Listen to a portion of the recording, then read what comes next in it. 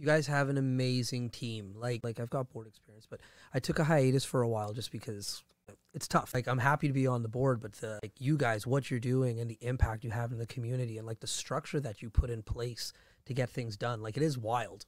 But like we have the English Learners Language Assistance Program for I think we're in 6 schools, and obviously we'd love to be in all the schools, but funding is an issue for that as well. That's right. Really.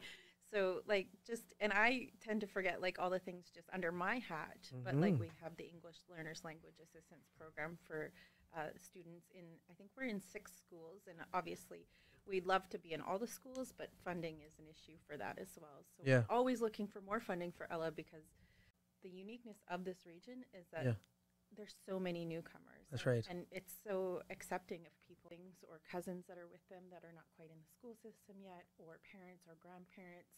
And they're in turn teaching those language skills at home, or being able to support them through like appointments and that sort of stuff. So we're not just helping one student, we're helping an entire family. One of them is a financial literacy program. Literacy level 1 and 2.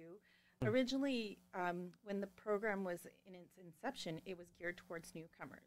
But people in the community were learning that